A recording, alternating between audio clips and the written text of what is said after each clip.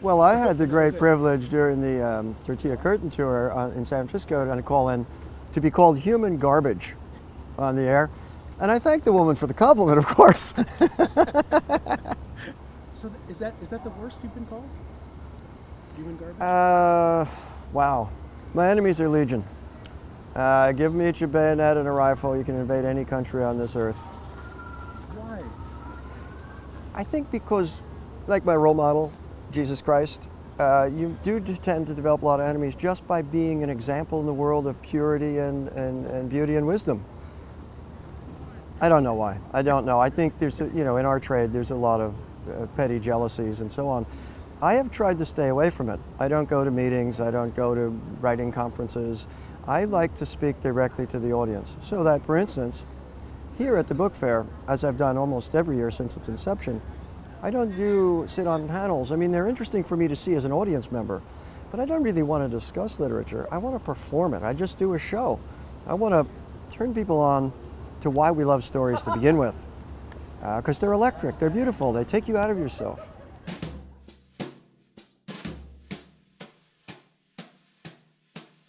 It's very simple. All novelists in this country, whether they admit it or not, really want to be rock and roll stars. And yes, I've had my own band and I've been the front man, and I love to turn an audience on. So that I've never, I have my PhD, I've been teaching at USC for 36 years. But I don't want to be a man of letters. I just want to make fiction and then present it. And those are the two things that I like to do. I don't work for the movies, I don't write essays, I don't do anything except make fiction. It's a joy to me. I never know what it's going to be. Each story just comes and it's utterly different. An example. I finished a new novel, will be out in the spring of next year. And now I'm writing short stories. And the one that I'll present today on stage, for the second time ever, is called The 5-Pound Burrito. How'd this come about? Well, I read an obituary in the LA Times 6 months ago of Manuel Rojas from Boyle Heights. He was 79, and his legacy, his distinction in life, we all are looking for a legacy, was he created the 5-pound burrito. Now, I never met him, although since I've met many people who actually tried to eat the 5-pound burrito, I just wondered, what is this like? So I made up a character sort of based on an idea of a guy who has a shop and makes the burrito. What does it mean for society to have a 5-pound burrito? That's where the stories come from. I don't know. It's just fun. And how often is that the case, that something gets, it's a newspaper story, it's a story you heard, and how often is it some other form of inspiration? A lot of the time. Can't say exactly. I've just written 4 new stories, and I'm hoping for 1 or 2 more before I start the next novel. So the first was just in the New Yorker in March. It's called The Relive Box, and it's about an invention. I'm also an inventor. I have a basement lab. The Relive Box, which is not ready for marketing yet, but we'll have it soon. It's lasers. Lasers go into your eyeballs. No one else can see this except you. There's this sound wave, which these technologies exist, by the way, which only you can hear unless somebody breaks the beam. So you're sitting in a room. It's about gaming.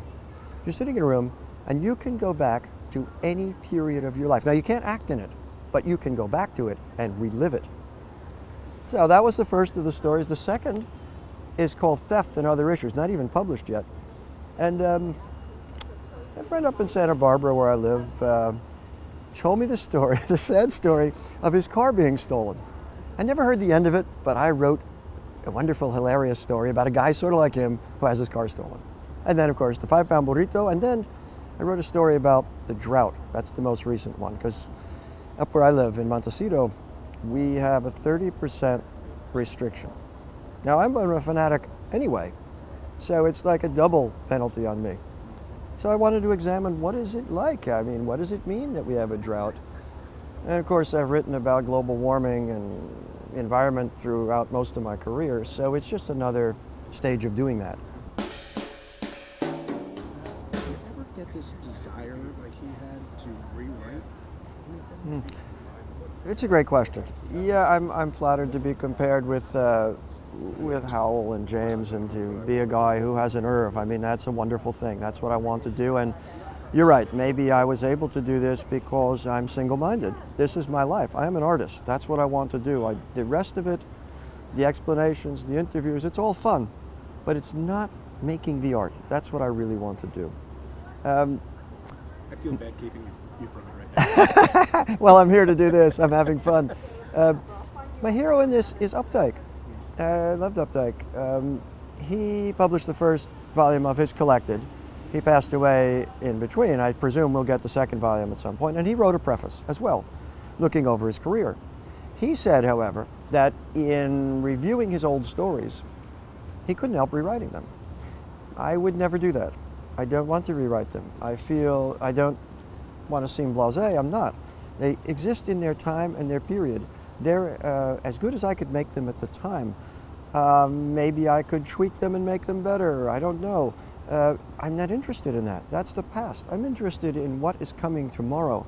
That's what an artist does. I want to be alive to all the changes in the society and the craziness of our lives.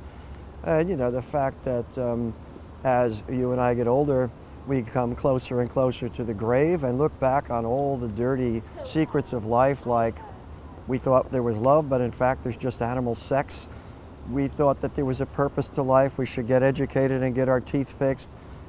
For who? For the gravekeeper? I mean, you know, so every day I'm bombarded with ideas. I don't want to rewrite old stories. They're perfect. I think they're perfect as I could make them at the time. Now I want to perfect what comes next. I have many, many role models, of course, as all we writers do, and many influences. Robert Coover being, I think, among the first, Garcia Marquez.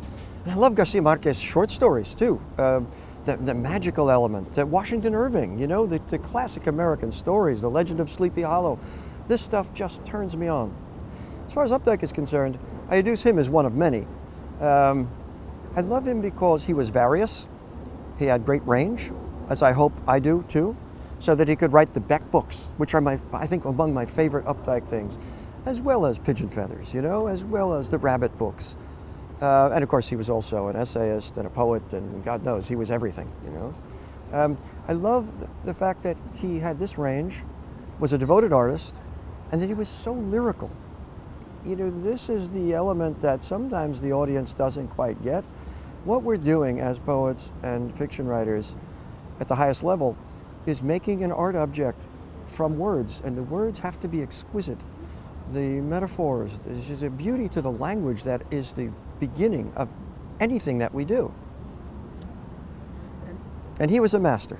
I had the great honor on the German tour was for San Miguel, my last novel.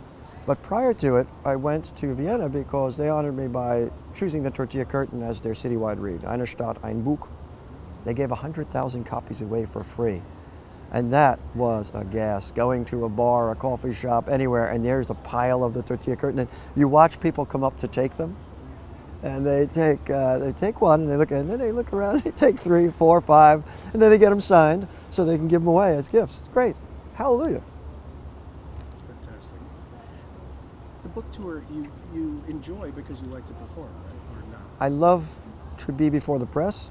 I love to be on TV. I love all of that. I love radio shows. I love to talk about the work, as most authors don't. The travel is what kills me. The travel is the hardest part, especially European travel from here. It's endless, it's eternal. It's one of those flights where, you know, you've already read 3 books, you've had 2 meals, you're only halfway there, and you hope the plane crashes, you know? I think the Australians have wanted me for years, and I really want to go there. I want to see the creatures and be there. 17-hour flight from here. We've talked about getting one of the old Scud missiles from the Soviet Union. Boom, 5 minutes. If they'll do that for me, I'll go.